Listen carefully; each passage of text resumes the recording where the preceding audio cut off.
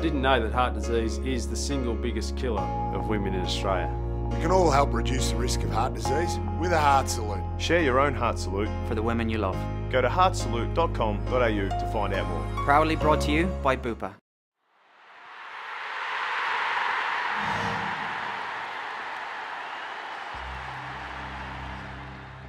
Hi Lions fans, I'm Matt Hass and this is the Bupa Recovery Report. Yeah, it was a bit of a bash-up game. The boys have pulled up surprisingly pretty well for a contested game of footy. No real injuries to speak of, and they're all out there this morning doing their run-throughs and feeling pretty good.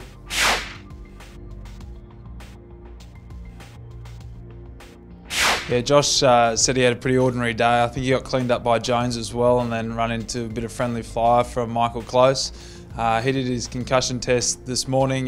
Results are pending. Passing that, he'll be fine to play this weekend. If not, he'll have a rest, but all things are pointing in the right direction.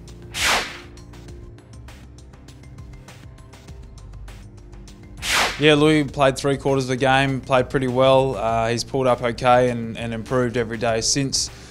He's tracking for another game in the twos, should play a full match and then push for senior selection.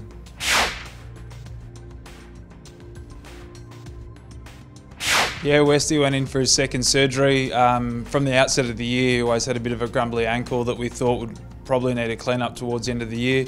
After doing his ACL, we took the opportunity to go in and clean that up. So he should be firing for the pre-season and get a lot of training done.